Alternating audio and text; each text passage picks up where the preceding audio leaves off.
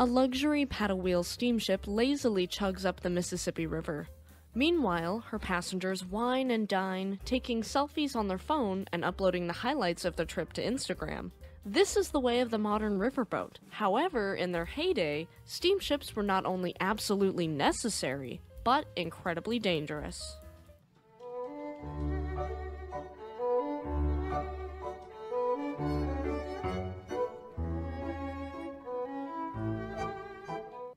Welcome to Fast Facts Friday. My name is Eleanor. Just a quick disclaimer for our younger audience before we dive in. This story may be disturbing to some, so viewer discretion is advised. Okay everyone, let's get into it. This week we are on the second longest river in the United States, the Mississippi River. The river stretches from northern Minnesota to the Gulf of Mexico, serving as one of the connections between the Great Lakes area and the Atlantic Ocean. The Mississippi River is 2,350 miles long, and its largest tributary, the Missouri River, is only 100 miles longer than it. It has been integral to American culture and history, cultivating commerce, travel, and cultural exchange all along the river.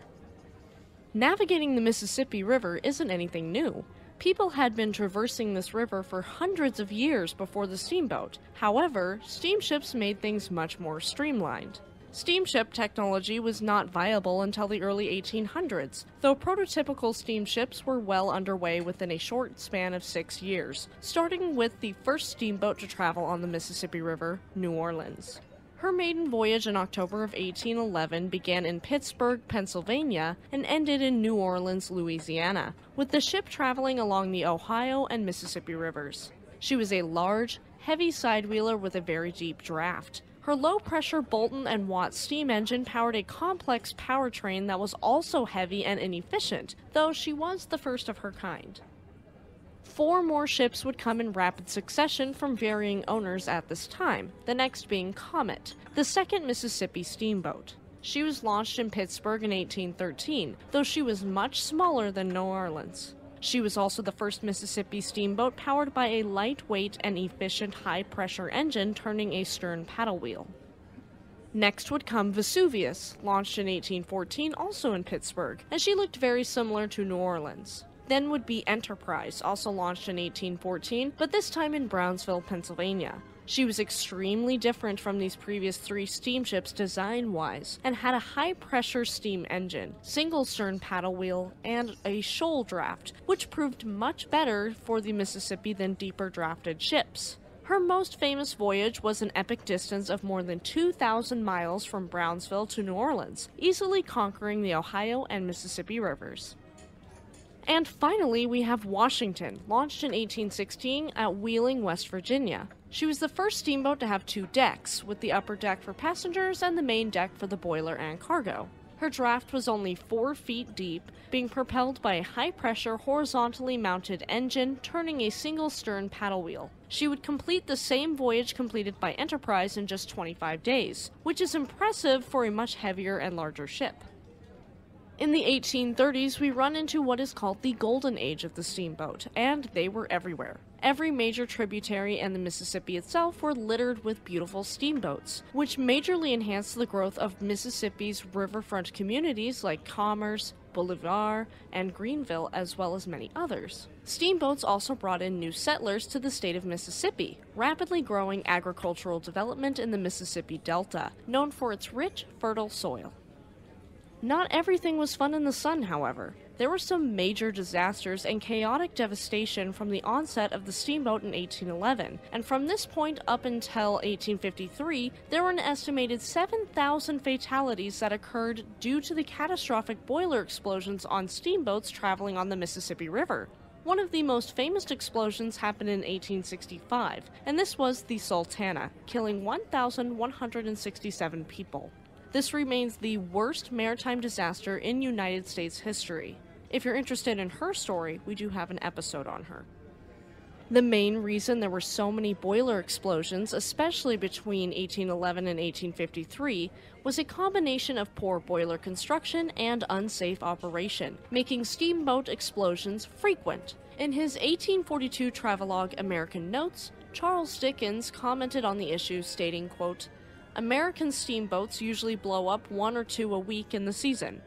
That would be more than alarming for travelers. But no need to be alarmed during this episode. If you're enjoying this episode and want to hear more about ships, their careers, and their wrecks, check out our main show, Shipwreck Sunday, every Sunday night at 4 p.m. Pacific Standard Time. Alright, let's look further into boiler explosions. These boilers were ticking time bombs, and it started with their construction. Boilers that were used in early Mississippi River steamboats were constructed from many small pieces of riveted cast iron instead of larger sheets like we see later down the line. The ability to create large sheets of cast iron hadn't been developed yet, and because of this, most of these boilers suffered from poor workmanship in their construction and were prone to failure. Not only this, but now we look at unsafe practices after their construction. Steamboat engines were often pushed far beyond their limits and cared for by engineers who lacked the knowledge they needed to keep everyone safe. Not only this, but there was no one regulating operation, inspections were not adequate, and neither was maintenance, and this led to catastrophic explosions more often than not. Despite these dangers, steamboats were still far superior over land travel at this time, so passengers just accepted the high risk of boiler explosion to get where they needed to go. Boat operators didn't have to have any kind of insurance, and they weren't liable for accidents, so they were not incentivized to improve safety measures. It took a lot of accidents and a lot of people dying for this to change. To really demonstrate how frequent these explosions were, let's look at the expanse of time from 1825 to 1838. In 1825, the Tech exploded and killed 60 people. In 1826, both the Ohio and the Macon exploded, with the Union and the Hornet exploding in 1827. In 1828, the Grampus exploded, and then in 1829, both the Patriot and the Kanawha exploded. In 1830, the Car of Commerce and the Portsmouth exploded, and finally the Moselle in 1838. Steamships were used more than just accommodating passengers, however. During the American Civil War, they had a key role to play. The state of Mississippi seceded from the Union on January 9, 1861, and so many steamboats would be used to support the Confederacy after the beginning of the Civil War on April 12, 1861. Steamboats would transport troops, provisions, and supplies along the Mississippi during the American Civil War. The demand for ships was so high for both the Confederates and the Union that their governments each started chartering passenger ships for the war effort. Riverboats also played a key role in the defense of Vicksburg, an important Confederate stronghold that connected the South to the West. As we know, the Confederacy did surrender on April 9, 1865, and Abraham Lincoln was assassinated just 5 days later on April 14, 1865.